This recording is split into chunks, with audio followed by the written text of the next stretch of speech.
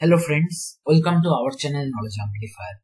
So today in this particular video, I am going to discuss one real life application of dynamic data masking feature of Snowflake. Okay, and that is this particular feature is widely used in data anonymization. Okay, that is securing the personally identifiable information of a particular user. We can use this particular technique. Okay. So let me discuss how basically it works. Okay. So many times we might be creating one particular website where there is sign up and login functionality.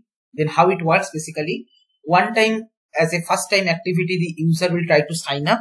They will be giving the user ID and password. It will be getting stored in the backend database.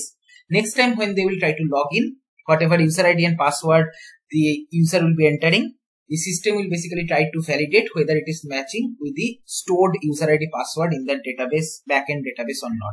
If they are matching, then system will understand, okay, the user is genuine user, and the system will allow the user to enter in the website and use the services. Else, it will be showing incorrect user ID and password, something like that. Okay. Now, the password part is not directly stored in any database. Okay. And there one concept comes. And how that password is stored in a database in a secure manner, let me discuss, especially in terms of authentication. Okay, that is when just for authentication purpose we are storing some password, then how basically it is stored. Okay, like for example, first time user being sign up, then they are giving user ID password, that is getting stored in the database. Next time when they are trying to log in, then just the system will validate whether entered user ID and password is matching with the stored database user ID password or not. In this kind of case, when this kind of authentication is happening, there how password is stored in the system, let me discuss. Okay. So suppose here is the user, he or she is entering the password 123546. Now directly this particular stuff will not be stored in the database. Okay.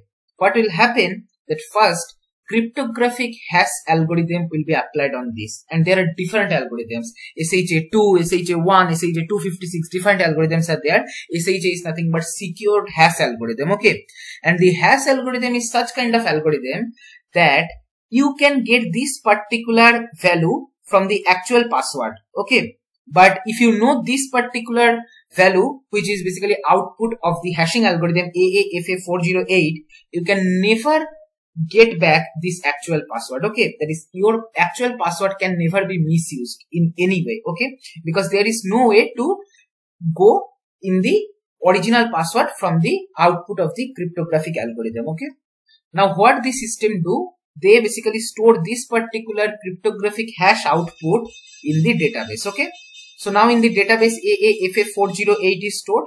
Now when the user will try to log in, they will be basically entering same password.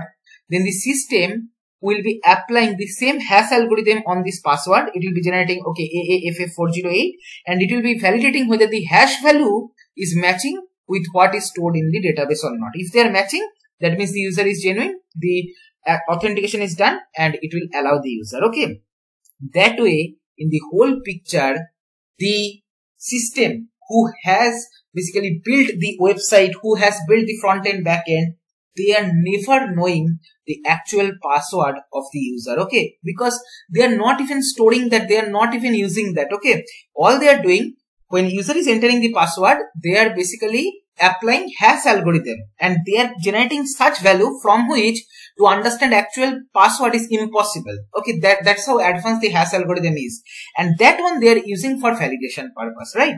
So this is how the password is stored in database. Okay, so when you sign up in a website, you might be thinking that your password or user ID, if some employee of that organization know, they might be misusing. But no, actual scenario is not like that. They cannot misuse. Okay, because the architecture looks like this. 1, 2, 3, 4, 5, 6 is not at all known by any employee. They max to max can know AAFA408, and this one if they try to enter, then here AAFA408 will come as actual password. Then on top of that, hash algorithm will be applied. It will be generating some other value, and that other value will not be matching with the database password, and it will be basically not allowing the user to enter, right? So this is kind of, you are completely secure, right? Now how you can implement this kind of technique in Snowflake using dynamic data masking, let me discuss. So first what I am doing, I am using the role sysadmin, and then here what I am doing, I am dropping a database if exists Ramu. So if I refresh this particular page here, see no Ramu database is there. Then here I am creating the database as a fresh environment and I am using that. Okay. Then here I am creating a dummy table, employee info, which is having employee ID, employee name, password and department. Okay. Let's execute that. And suppose here I am inserting some values. Okay. So for the time being, suppose the employee name and the password I am entering. Okay.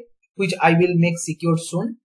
So once I inserted that, here if I execute select star from this table, we will be seeing actual employee name or user ID and the password. Okay. Now this kind of thing is not at all safe. So what we do, we basically apply dynamic data masking. So first we'll use account admin role, and then here we'll be creating a masking policy. If the role is account admin, then only show the actual value. Else you apply secured hashing algorithm 2 on the value and show that. Okay. Let's apply on that, and then here I will apply this particular masking policy on the password column on the employee info table. Okay. Once I executed that, now if I execute this particular code, select star, currently I am in account admin, so I am able to see this, because as part of the policy, if the current role is account admin, then we are able to see the actual values. But suppose I am changing the role to sysadmin and then I am executing select star from this particular table. Here, see, we are seeing the hash value of the password. And from this password, to get back the original password is impossible. That's how advanced the hashing algorithm is. Okay. But still, this particular stuff can be used for authentication. What will happen? Suppose the employee name is Soham, and in the company portal, suppose Soham is entering his actual user ID and actual password. What it will do, the system will come into this particular table, and for the username Soham, it will try to check whether the hash value of the password what Soham entered is matching with this particular stored hash value or not. That's how this particular login architecture is working, right? You can think as a first time activity, we did this particular part, and now next time when Soham is trying to enter, we will not check whether this password and database stored password is matching or not. What we will do, we will try to match whether the hash value after applying the hashing algorithm on this particular password is matching with the database password or not. Okay. So that query looks like this. Select star from this particular table where employee name is Soham and employee password. Soham will only enter Soham123, which is the actual password of Soham. Okay. See, Soham123 is the password. He is entering only that particular actual password. But while making authentication against the backend database, we will be first applying secured hashing algorithm and then we will be trying to validate. So if I run, yes, it will be validating. See, perfectly we are getting. Why we are getting?